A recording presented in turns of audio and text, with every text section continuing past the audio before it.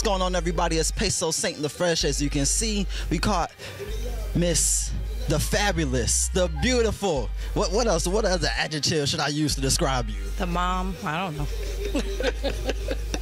The mom, Tameka Foster. How's everything going today? Everything's good. I'm getting some touch-ups from the fabulous Donovan Lamar. He's hooking me up so I can be ready for the class. Now we're out here getting ready for style theory. Yes. What is the style theory? What kind of theories and style can you offer to everybody out there? I got so many, man. You gotta get a ticket. If I tell you, I gotta kill you. No I'm kidding. I don't want it. No, I have a lot of opinions. I'm known to be highly opinionated, and I have a lot of theories about fashion. Like, I'll give you an example. I hate white bras. Now, people don't always understand why, but I'll explain it. I'll break it down in the class as into why a white bra just does not work. It doesn't go on anything if you think about it. Well, I mean, I don't think about it. I think you should just lose the bras. I think everybody should just take their bras off, and I'll be comfortable with that. This man's a mess. Child, you have boobs fall out the bottom of dresses. I've seen the braless look. That don't always work. It depends on your body. Okay. I speak about that too, when you can do it and when you can't. For example, with makeup, we cover things like when to bronze and when not to bronze. Some women just put bronzer all over and end up looking like a penny. They be out on the beach looking like a straight up penny. You're like, what? A penny for your thoughts, boo? And then we talk about hair, when to weave, when not to weave, what looks good on what face shape. There's just a lot of different tips that we give. And people ask questions the whole time. We answer them. And we really, I think they leave able to make their first 30-second impression. And that's what the whole theory of it all is. Now, speaking about style, I know a lot of people that are in the fashion industry or, makeup, things like that, they encourage people to exercise self-confidence. But is there something that's over self-confidence, like wearing something that's not specifically for your figure? I saw that last night, actually. This beach. Welcome to Miami. Oh, man. I saw some serious violations. I said, these might even be health code violations. Listen, I was in a restaurant last night. Girl walked in, said she went to Spelman. I said, how would Janetta B. Cole feel about this? When I tell you she had on a thong and her butt was wider than the chair, it just didn't make a lot of sense. So everybody's not meant to be a size 4 or a 6. So I don't advocate being skinny or anorexia. However, you dress for your body type. You know what I mean? Just appropriate. You can't represent.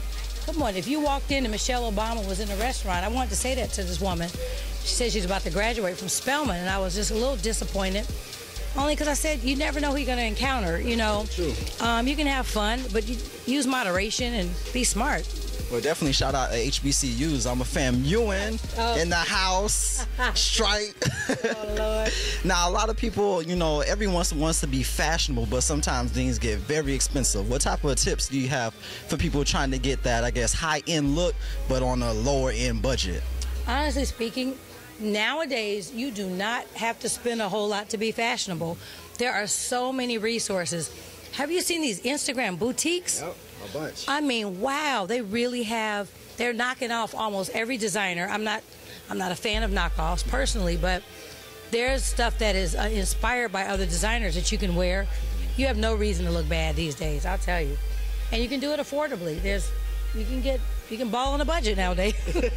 Pretty much. Yeah, and I've seen it, and I'm like, I've seen even Kim Kardashian, who has probably oogobs of money.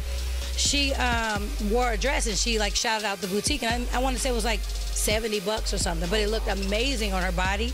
And it's really about that, finding things that really work with your body and your frame. And I don't think it's about following a trend or having confidence in the designer that you're wearing. It's about having confidence in yourself.